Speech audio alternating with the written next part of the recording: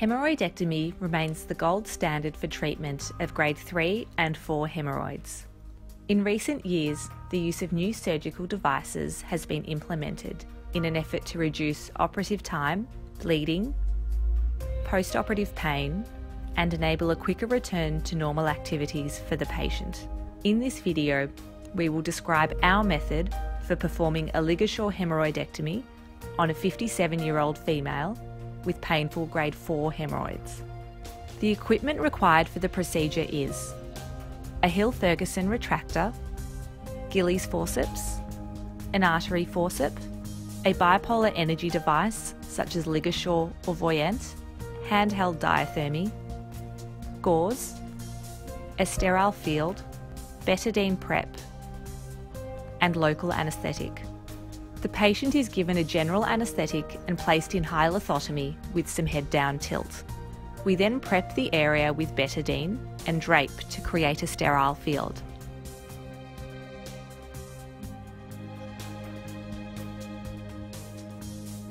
Long-acting local anaesthetic is infiltrated bilaterally.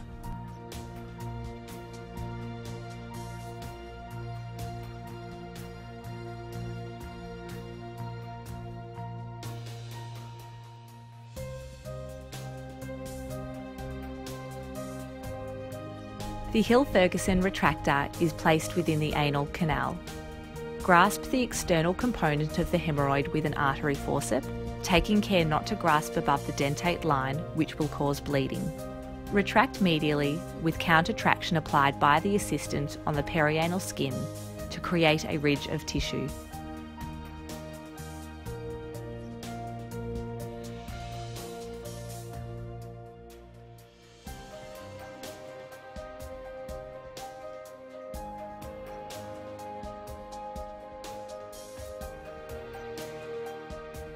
Incise the ridge with cutting diathermy, taking care not to excise too much perianal skin, as this will extend the healing phase unnecessarily.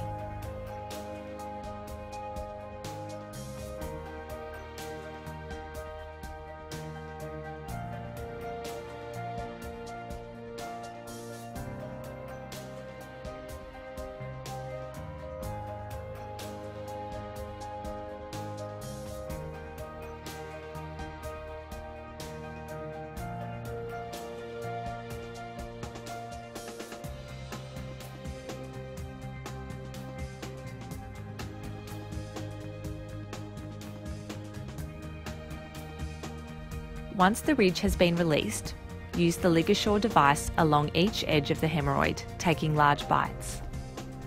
The hemorrhoidal veins on the lateral edge will bleed if diathermy is used, particularly with larger external or circumferential hemorrhoids.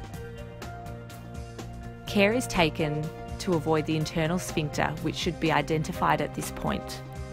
This is often best identified using the unactivated diathermy to tease out and identify the white circumferential internal sphincter fibres in the spidery plane underneath the hemorrhoid. Here the surgeon can be seen sweeping this away from the hemorrhoidal tissue.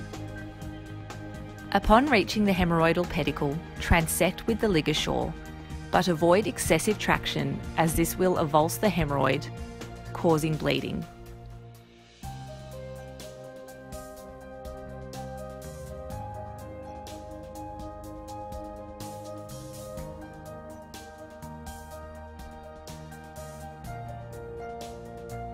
The process is repeated for remaining hemorrhoids, taking care to avoid wounds in the posterior midline which can fail to heal, and leaving adequate skin bridges.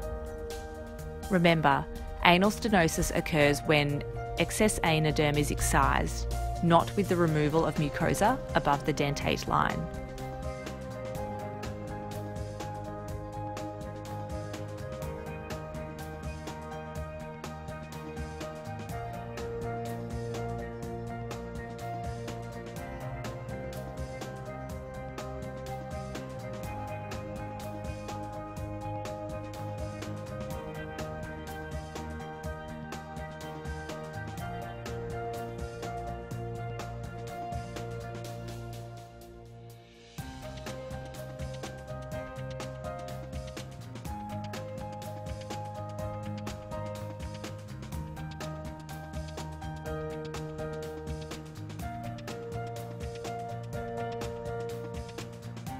At this level, the Ligasure can be used to tidy up any remaining hemorrhoidal tissue left behind.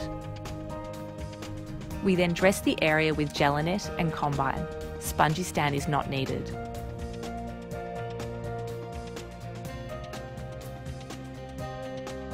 The patient was discharged home when comfortable post-operatively with non-narcotic analgesia and regular aperients. We do not use metronidazole as the analgesic effect seems to be offset by increased nausea.